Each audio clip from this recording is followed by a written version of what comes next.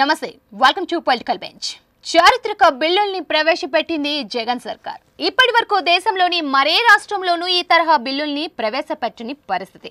సోమవారం ఏపీ అసెంబ్లీలో జగన్ ప్రభుత్వం పలు చారిత్రక బిల్లుల్ని సభలో ప్రవేశపెట్టారు.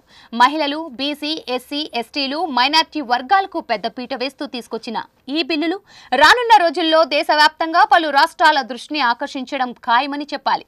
ఇంతకు జగన్ ప్రభుత్వం ప్రవేశపెట్టిన చారిత్రక బిల్లుల సంగతికి వస్తే, పరిశ్రమల్లో స్థానికులకు 75% ఉద్యోగాల్ని కల్పించేలా ఒక బిల్లు, నామినేటెడ్ పదవుల్లో 50% మహిళలకు రిజర్వేషన్లు కల్పిస్తూ నామినేషన్ పనుల్లో నామినేటెడ్ పోస్టుల్లో ఎస్సీ, ఎస్టీ, మైనార్టీలకు 50% రిజర్వేషన్లు కల్పిస్తూ బిల్లుల్ని రాష్ట్ర అసెంబ్లీలో ఈ రోజు ప్రవేశపెట్టారు.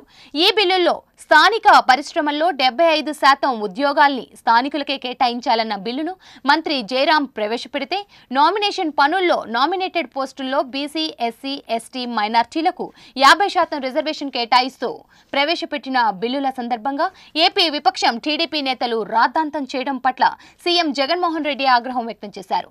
చారిత్రక బిల్లుల్ని సభలో ప్రవేశపెట్టే సమయంలో బిల్లుల్ని అడ్డుకోవాలని ప్రతిపక్షం చూడటం ఏమిటన్న జగన్, 40 ఏళ్ల అనుభవం అంటే ఇదేనా అని ఎద్దేవా చేశారు. రాష్ట్రంలో నిరుద్యోగాన్ని రూపుమాపేందుకు వీలుగా స్థానిక పరిశ్రమల్లో 75% ఉద్యోగాలు స్థానికులకే కేటాయిస్తూ తీసుకొచ్చిన బిల్లు విప్లవాత్మకంగా ఆయన అభివర్ణించారు.